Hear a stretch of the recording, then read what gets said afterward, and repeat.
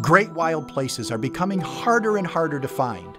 When you find two parks that are the epitome of wilderness, you have a treasure. Then, when you have the chance to see giant wild cattle, elephants, deer, leopards, and a myriad of beautiful birds, you have a wildlife paradise that can only be found in southern India at Nagarhole and Bandipur National Parks, the southern paradise of India.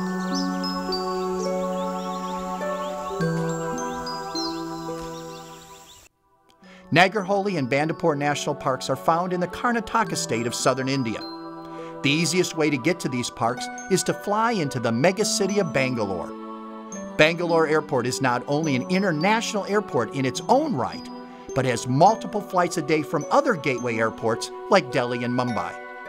From Bangalore, it is an easy 5-hour drive. The roads are good, and traffic, though heavy in Bangalore itself, thins out as you head south. You may want to add a stop in Mysore. This city is famous for its incredible palace and monuments. Of the parks, we'll start our visit at Nagarhole. It's time to head to the safari, and just as our rule is, we're going to film this just like a safari. No special tricks, no special effects. In Nagarhole, we are using the Kabini Lodge, owned and run by the state of Karnataka. Yes, you heard me right, a state-run lodge. This is one of the few lodges owned and run by a government entity in India that I can recommend without a second thought. Most government-owned park facilities are very rustic, and these are comparable to private lodges. In fact, most of the Western-level accommodations elsewhere in and around the parks are private upscale lodges. In almost all cases, the lodges provide in-park tours and safaris, and that is no exception here. The vehicles are first class, as are the guides. From the lodge, it is a short drive to enter the game viewing area of the park. Nagarhole is about 220 square miles, making it large enough not only to support deer, but also the biggest of India's mega herbivores, the Asian elephant. The first creatures we come across are two of the most common in central and southern Indian wildlife parks: the spotted deer or chital and the langurs monkey. One thing that I've learned over the years on safari is to never pass a good photo op, even of the most common species, because they may be plentiful here, but once you get home, their picture will be the one that you're missing. Now, we won't hesitate, though, to leave a common group of animals like these when a radio call comes in that a rare creature has been spotted. And I don't mean that as a play on words, since the animal that the call came in on was a leopard. Many safari vehicles are equipped with a radio for safety and for sharing information on game viewing. So when the driver says to prepare to move suddenly after a radio call, you know you're on the track of something good.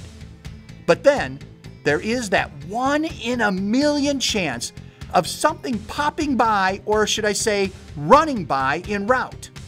In this case, a sloth bear. Sure, that was just a split second of film, but that was more than most ever see. We will search in that area tomorrow morning, hoping for a better view. Now, I almost forgot, with seeing the sloth bear, what the mad dash was all about. Oh yes, a leopard. It's a mom in a tree with her cubs. It's hard to see them. Now you can see them, or at least her tail. Seeing the leopard is a sign of a good tracker. Having the patience to wait to get the perfect picture or see some interesting behavior is the sign of a great wildlife observer. By waiting a few minutes, we get to see them descend from the tree and vanish in the bush.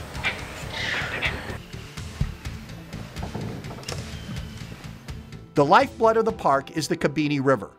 It provides a year-round water supply that the leopards, sloth bears, and chital need. It also keeps the park green, allowing enormous numbers of large animals to thrive.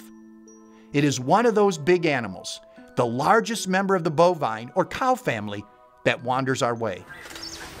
The gar, weighing in at a whopping 1.5 tons, with a height of up to 6 feet at the shoulders, is one of the forest giants. Often mistakenly called the Indian bison, though they are not, related to true bisons of the North America variety, which those are often mistakenly called buffalo, which the real buffalo actually can be found in India, but more to the north. Well, we'll cover all that later. Now, oh yes, the gar. The gar is found in mixed forests of deciduous or flat-leaf trees and scrub, but can also survive in grasslands. They are found in scattered populations throughout the Indian subcontinent. But one of the best places to see them is here in the state of Karnataka. The males are deep black, while the females and young are dark brown. They all have the characteristic white stockings. These are relatively docile animals with few documented attacks on people, though I have seen aggressive behavior when young are present. Their calmness allows for some good photo opportunities when these elusive animals can be located. Gar are generally found in herds of 5 to 20 individuals dominated by a single bull.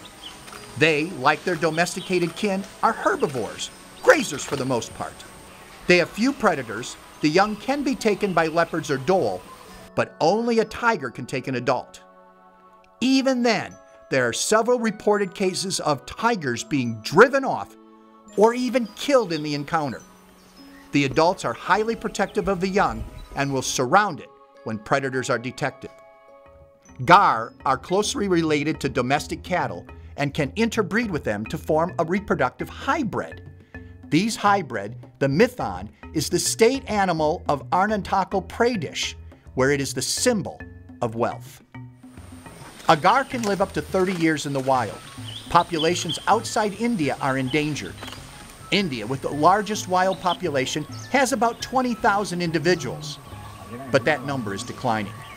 Without adequate protection, these giants of the cow family may disappear due to habitat loss, disease from cattle, and poaching.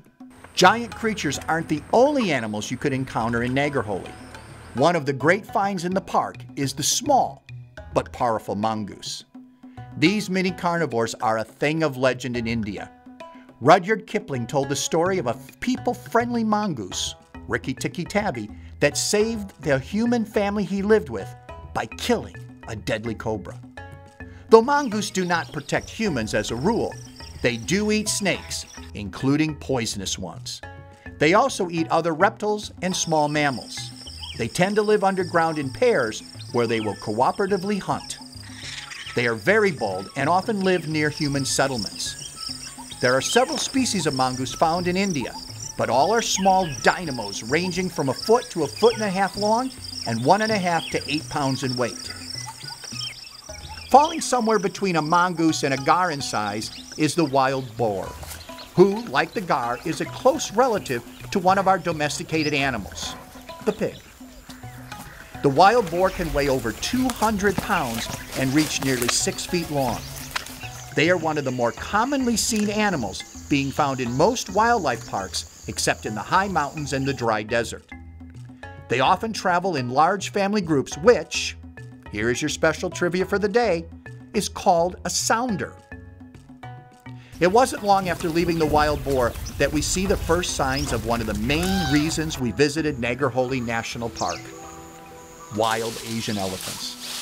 The smashed bamboo could only have been done by the largest animal in India. Second in size only to its African cousin, the Asian elephant can weigh in at over 3.5 tons with a shoulder height of an astonishing 10 feet, or, put it in people terms, 2 men standing on each other's shoulders.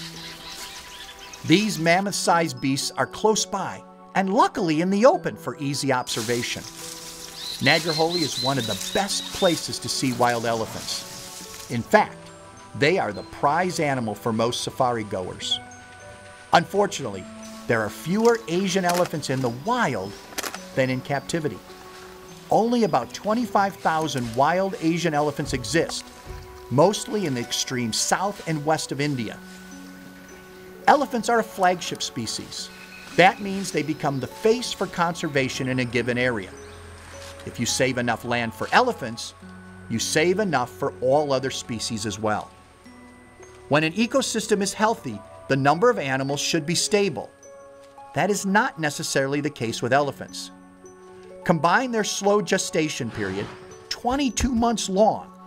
Think of mom carrying a baby for that long, especially when they weigh 200 pounds at birth. With the fact that it takes 2 more years to wean the youngster, and you have a slow reproductive animal.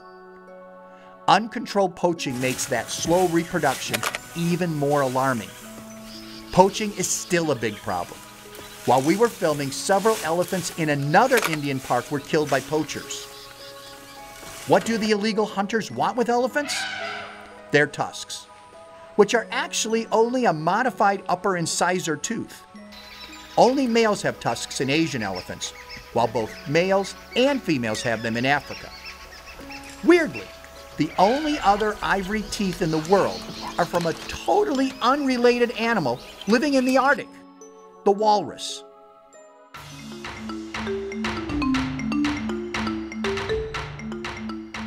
With our afternoon drive drawing to a close, we can be quite happy with our results.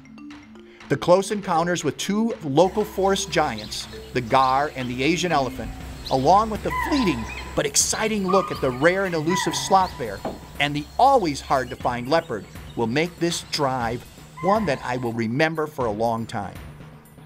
Remember, one of my golden rules of safari: never quit looking until you're parked back at your lodge. It pays off once again here as we get a last look at one of the most beautiful birds in the world, the peacock. There is nothing more important after a long and rewarding safari than a comfortable lodge. Kabini Lodge, run by the state of Karnataka, has several room types to choose from. I stayed in the tented rooms, which have all the conveniences like toilet, shower, 24-hour lights, with the ambience of safari. Sometimes you just want to feel like you're somewhere special. And other times, you want to feel more like at home. That's what the Mahara rooms are for. They have the look and feel of a Western hotel. These hotel-style rooms will make anyone comfortable and have hosted celebrities like Goldie Hawn. No matter which style of room you choose, all meals and the game drives are included. All of this is due to the efforts of one man, John Wakefield, known affectionately as Papa. I was fortunate to have a chance to meet Papa and learn a bit of his story before his passing. He was a hunter in the vein of Jim Corbett, the famous hunter of man-eating tigers, a soldier, an officer, and the man who put his personal stamp on virtually all aspects of this lodge and park. Without fail, after each safari, he asked the driver and the guides what wildlife was seen. Even though he's gone, his legacy lives on in the park.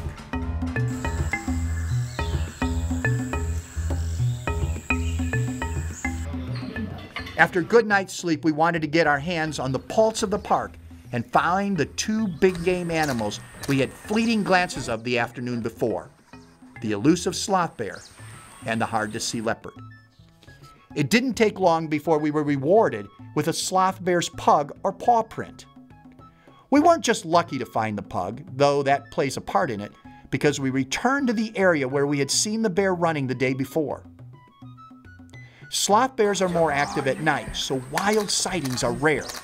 Couple that with the fact that they had been hunted, primarily to get cubs to train to dance in the streets for tourists, and you have an animal that doesn't want to be seen. We had this one chance to get the bear on camera again. We needed the luck portion to kick in if we would have any chance at all. This wasn't going to be easy. In all our previous drives, in all other parks, we had one bear sighting. Then, just as we were beginning to lose hope, a pair of bears appear at the forest edge. Unfortunately, they see us as soon as we see them, and they run back in. We didn't get much of a look and even less camera time, but it was only my 3rd bear sighting ever, so it was still very exciting. In the movies or most TV wildlife shows, the next thing we would see would be the leopards. But in the real world, it's not that easy. The next animal we actually see is a bird. The woolly-necked stork is an attractive member of that famous baby delivery service. They primarily eat small animals like frogs, snakes, and fish. Storks, though, are not alone in filling that niche. Herons and egrets have similar feeding habits and often feed in the same area. Greys are one of the larger heron members, very similar in size and build to our own great blue. Both groups rely on stealth to catch their next meal as opposed to raptors that are more speed and surprise. India literally has pages in the bird guides devoted to birds of prey. Raptors, as these birds of prey are also known, make their living full out as carnivores. They are the tigers and leopards of the bird world. Each has a particular prey that they specialize in, from snakes to small mammals to fish or even other birds. Some are even large enough to take a young deer or antelope. Birders will find more than enough species to add to their life list, with over 200 species identified in the park so far.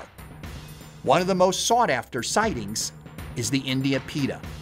A rare and colorful bird, the India pita's diet is primarily insects. Birds are great, don't get me wrong, but we had two big game animals in mind when we came out this morning, the sloth bear and the leopard. We saw the sloth bear, even if for a brief moment, but the leopard remained elusive. But then our first clue presented itself, a pug. Maybe like the sloth bear, the print would lead us to the leopards. Something is moving ahead.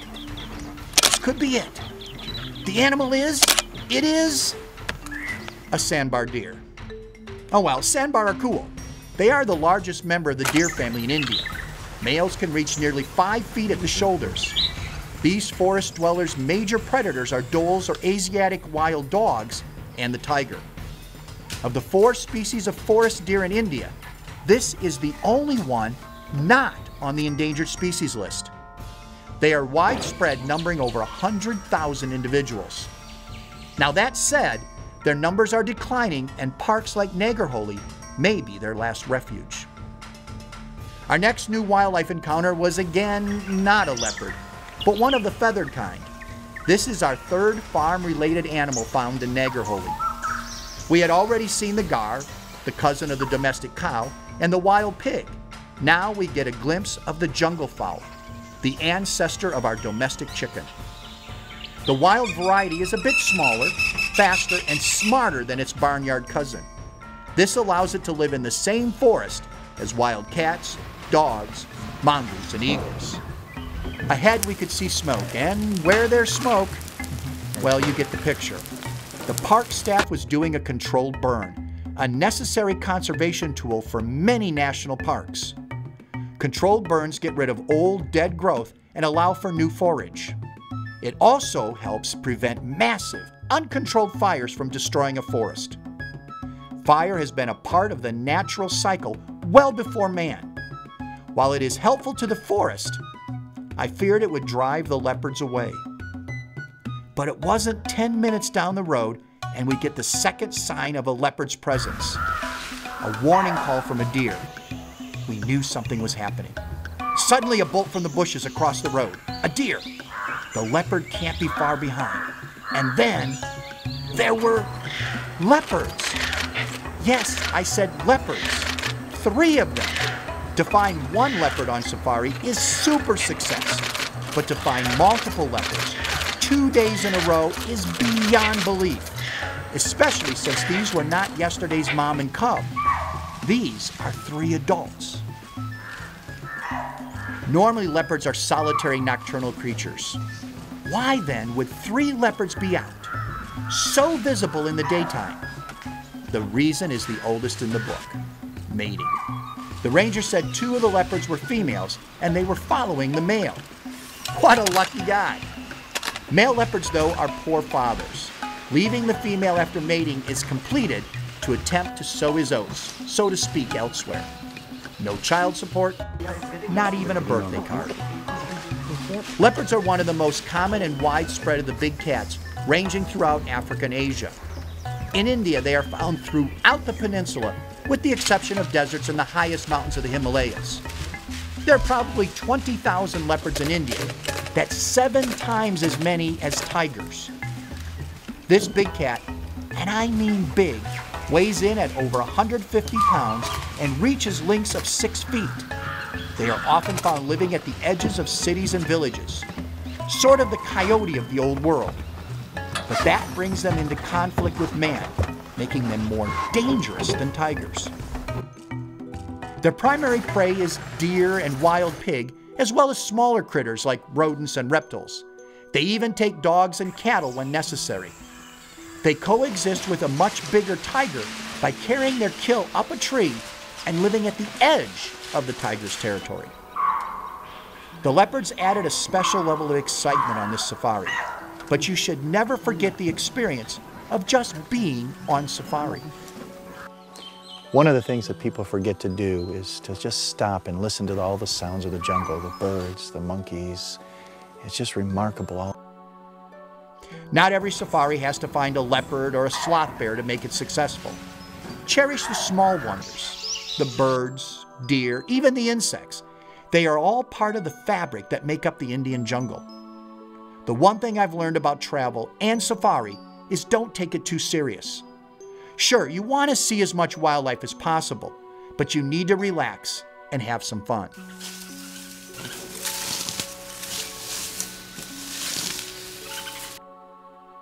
There was one of those purely fun items I wanted to try before leaving Nagarhole. I wanted to ride in a carry-oli boat. This was an ancient boat style, handmade using local plant materials. They aren't fast, but they are sturdy and quite safe. Oh yeah, I found another use for them. When you're not using the coracle as a boat, there can be an alternative use. You can use it as an umbrella. I really didn't want to leave Nagarhole. In a short period of time, we had seen so much. It is truly one of the great parks of India, if not the world. But our next destination and adventure awaited us. We're in Nagarhole National Park, but if we cross the river, we'll be in Bandipur National Park, where we're going next. Bandipur National Park abuts Nagarhole, separated only by the Kabini River. Just an easy drive for Kabini Lodge, Bandipur offers a chance to see the wildlife of southern India. Upon our arrival at our lodge, the Bandipur Safari Lodge, also owned and run by the state of Karnataka, we took the opportunity to tour the grounds. This is a modern lodge located just minutes from the entrance to Bandipur. What makes this lodge so unique, not counting the fact that the rooms are very modern with all the comforts of home, is that they are named for the animals you could see in the park, like the tiger, or the elephant, or the sambar. Every time I venture into a national park, I am filled with both a sense of excitement and wonder. Even parks I have visited many times surprise me as the wildlife, plants, and even the landscape changes. Our first encounter of the day is one of those incredible experiences. This tree, called the flame of the forest, is in full bloom and has attracted a myriad of birds. Plum-headed and ring-necked parakeets, sunbirds, flame-backed woodpeckers, mynas. It is a bird watcher's dream. This is just what I meant by parks surprising you. Each season, heck, each week, can give you the sense of a completely different park. A little further down the road, we get to an Indian gooseberry tree. It was all decked out in its fruit, another one of those changes you find in the park. Okay, these are Indian gooseberries, and they grow wild out here, and they say they're sweet, so let me give it a try. Not sweet, sour. Bandipur has the same type of wildlife as Nagarhole. You visit both parks to increase your odds of seeing the big game and to take in each park's unique scenery. Bandipur didn't disappoint, as we soon saw our first elephants. Along with Nagarhole, Bandipur is the place to see the endangered wild Asiatic elephant. Wildlife, though, can be a bit harder to spot in Bandipur because of the uncontrolled growth of the lantana. This obnoxious plant is not native to the park, but was wrongly introduced and without natural controls has taken over. The park is searching for ways to control it, but the mistake is hard to undo. Bandipur, as well as Nagarhole, is designated along with a handful of other parks as a tiger reserve. And yet, we had seen no signs of a tiger. But our luck seemed to be changing as we spot a tiger pug. We got really lucky in Nagarhole seeing both the sloth bear and the leopards soon after we saw their pugs. Could we go 3 for 3? Soon we find another sign of the tiger, the remains of a sandbar deer. Sandbar are one of the tiger's favorite. Sandbar's major defense from a tiger is early detection, flight, and camouflage. The brown coat quickly fades into the forest where the sandbar prefers to dwell. This time of year is particularly good for the tiger since the chital or spotted deer fawn. The deer have their fawns in a narrow time frame to help assure that some will survive. Predators can only eat so much, guaranteeing some will reach maturity. Not all the interesting wildlife is big. One of the smaller ones is the Malabar giant squirrel. Yes, it is a giant in the squirrel world, reaching 2 feet long, not counting their 2-foot tail. Another tree dweller is the langur monkey, whose antics can entertain for hours. Sometimes you just have to sit back and observe animals just being themselves. Safaris aren't just about how many creatures you can check off a list, but the quality of the sightings as well. Bandipur is susceptible to poaching, as is any park. Still looking for the tiger, our driver spots some movement. As we get close, we realize it isn't a tiger or even a deer. It's humans, and these humans are poachers. Our guide and driver give chase. We could see that they weren't big game poachers with rifles, but locals gathering fruits, herbs, and small game through snare traps, all of which is illegal. I went into the bush to see if I could find any evidence of what they were after, and if there were any traps, to dismantle them. All 3 of us came up empty. The poachers got away, and I found no traps. This once again, though, showed another way ecotourism can help, by putting more eyes in the park. We had a good day at the park, even some unexpected excitement, but our luck with the tiger didn't hold out. Though reflecting a little with the guide, driver, and myself being out of the vehicle dealing with the poachers, maybe not seeing a tiger was good after all. On our way back to camp, we decided to make 2 quick stops. The first, at a local village that has found at least a partial solution to the lantana problem. A group of local men began to make furniture out of it. Chairs, benches, side tables, you name it, all could be made out of lantana. The local villagers here have found a way to take an invasive weed that is destroying Bandipur National Park and turn it into a profitable experience. Our second and last stop was less educational and more pure fun. We got to help feed the park's patrol elephants. Several parks in India use elephants to get into the backcountry where poachers can't be seen by tourists. This was a fun and exciting way to end our adventure in Bandipur. This week we found wild Asian elephants in the bamboo forest and had an opportunity to feed their domesticated relatives. We saw how the introduction of non-native lantana has disrupted one park and how local villagers attempt to cash in on the uncontrolled growth. Finally, we watched 3 leopards play, a once-in-a-lifetime moment that still leaves us breathless.